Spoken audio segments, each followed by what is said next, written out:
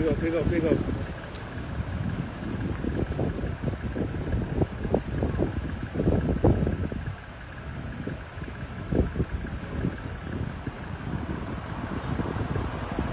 Parole added to Predator pastor sentence. The Court of Appeal on Friday gave its reason for overturning the 20 years at hard labor without parole sentence slapped and a 32-year-old pastor found guilty of rape. The 15-year-old girl was lured to his church compound in Chapelton, Clarendon, on the pretext of offering her counseling in 2012. The court, after hearing the matter in March this year, had refused the former clergyman appeal against the rape convict, but allowed the appeal against the sentence. The court, in its ruling, then ordered that the sentence be set aside and be suited instead by a sentence of 20 years imprisonment at hard labor, with the stipulation that the convict serve a period of 13 years and 11 months imprisonment at hard labor before becoming eligible for parole. In giving its reason for the decision on Friday, the appeal court pointed to the argument by the defense, which was agreed to by the Crown, that given that the judge had failed to specify a period for the parole, it would fall to the appeal court to do so. It's also paid attention to argument by the defense that the judge failed to state how she had arrived at the sentence of 20 years imprisonment.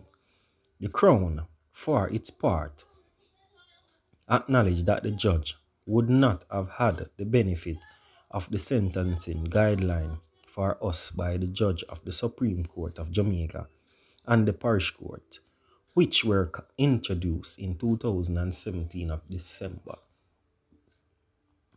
Pastor boy, I rape off a little pitney them.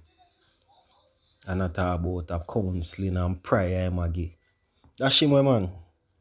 Slap enough to slap him way. Portland Village, still in disbelief following the chopping death.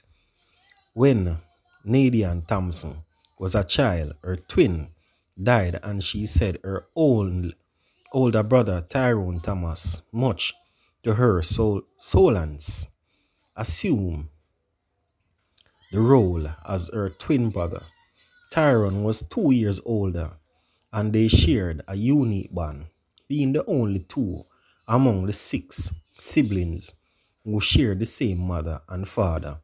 But since March, she has been left in agony after the 26-year-old Tyrone was chopped to death in their community of Strawberry District in Portland. Me and my brother have a bond, then take him from me. I don't remember my brother being a wrongdoer.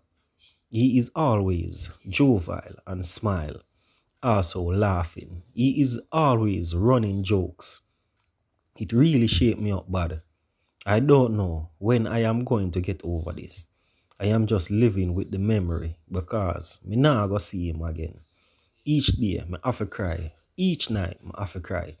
It really hard. It was 8 of us as siblings, and we were only ones with the same mom and same dad. Nadine told the news. My dad just bawled straight because he was my father's only son. My mother is not talking and hardly eating because she is shocked.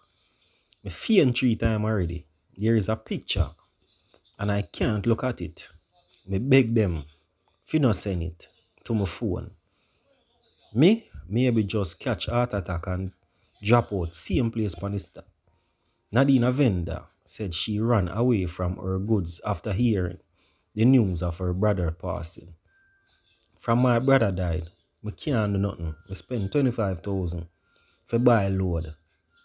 And when I got the news, I was so shocked that I run left everything, every single thing. And from that, I don't make back a dime. I have my 2 children to take care of. And I just can't make any more money It rough, it really shocking. We can't understand. Come like me there in a one dream world right now. And me no wake up, she lamented.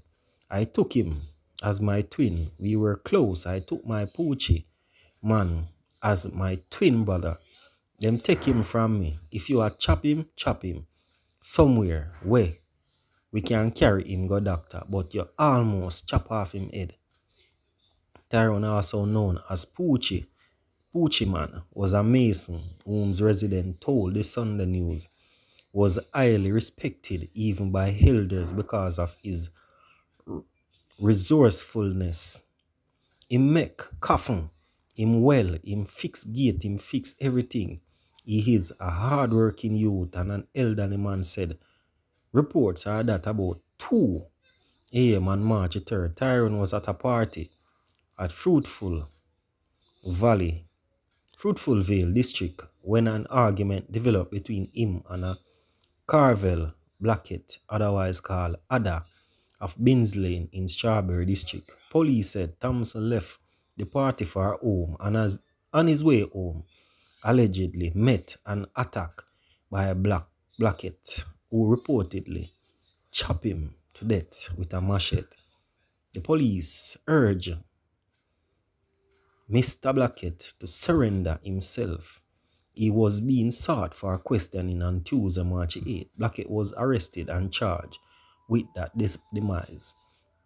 When the news visited the community, residents even was not a party, but instead a candlelight for a woman who had recently passed away in the community. The residents also claimed that Tyrone and Blackett was good friends. The two of them are my friends, a good youth them. So this just crazy to see. I can't believe it all now. Them a friend. I don't know what happened. I can't believe friend can do that to a friend. A man said. Nadine told the news that she just... General, my viewers, it's rough though, but we'll give you the rest of the story on this in another upload. So stick around for this story and more. Businessman died from accidental shooting while hunting in Portland. A 54-year-old St. James businessman died after being accidentally shot with his own weapon while hunting deer in Oak Bay, Portland on Sunday morning. The deceased has been identified as David Dog Watkins of Brandon Hill, St. James.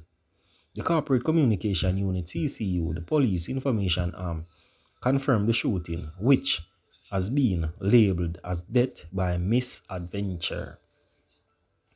The accidentally shooting reportedly occurred about 7 a.m. when Watkins reportedly died as a result of injuries he sustained after slipping and fall, which caused his licensed shotgun to be discharged.